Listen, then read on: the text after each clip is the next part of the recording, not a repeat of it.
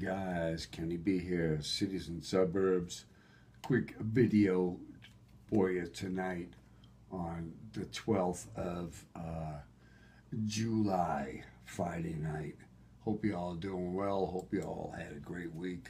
And the Worcester Red Sox today, actually yesterday, broke ground on the old Wyman and Gordon site. And we're definitely going to give a shout out to Wyman and Gordon and particularly their efforts as a manufacturer in aerospace and things like that, and their contribution to actually, particularly in World War II.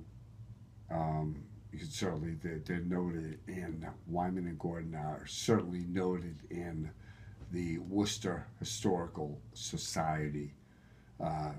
So today, we could say that the Worcester Red Sox are real, as on the 11th, yesterday, July 11th, Thursday, July 11th, all the dignitaries were there to break ground on the new home of the, well, call them Pawtucket Red Sox, but they are the Worcester Red Sox now. And, hats off. I've been to a few games to Pawtucket, and, great city, no different than Worcester, no different than Worcester.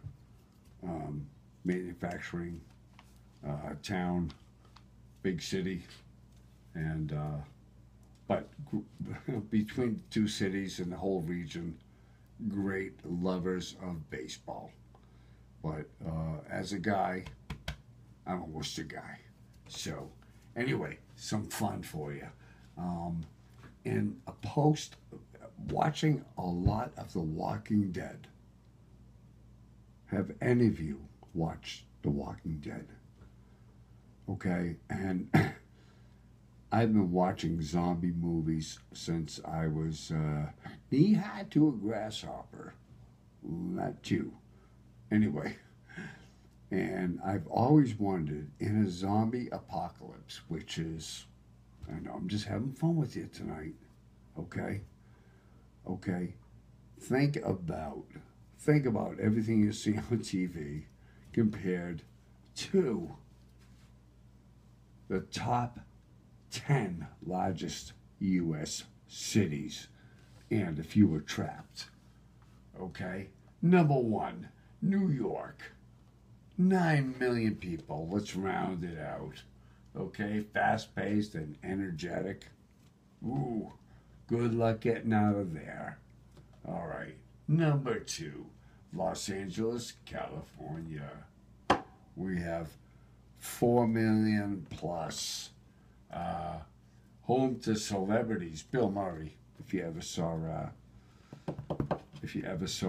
Zombieland, Bill Murray, he bit the dust. Artists and free spirits. Los Angeles never stops attracting people from every corner of the globe. All right, cool. Chicago, Illinois, 2,006,798 people.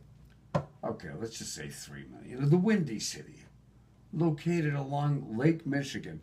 Maybe you'd be better off locating there. The zombies would freeze. Oh gosh. Number 4, Houston, Texas. Houston's stable job market, diverse economy, and ideal neighborhoods make the Texas city a popular choice for young professionals. Oh, flocking. Not so safe. Number 5, Phoenix, Arizona. Okay, almost 2 million people, surrounded by the desert, mountain, and numerous hiking trails.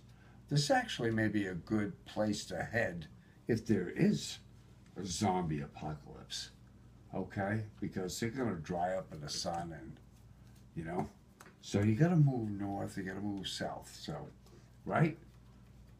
Philadelphia, PA, get out of there, So yeah, we can just kind of go on and on. But where would you go? Where would you go? Okay, in a zombie apocalypse, what city? What state? Where would you go? I mean, I would go north. You know, I hate the cold, um, but I know those dang things would hate it more than I would. But anyway, just having some fun with you guys. Checking in with you. The Red Sox are back with playing the Dodgers right now, and 3 at Fenway. It is again.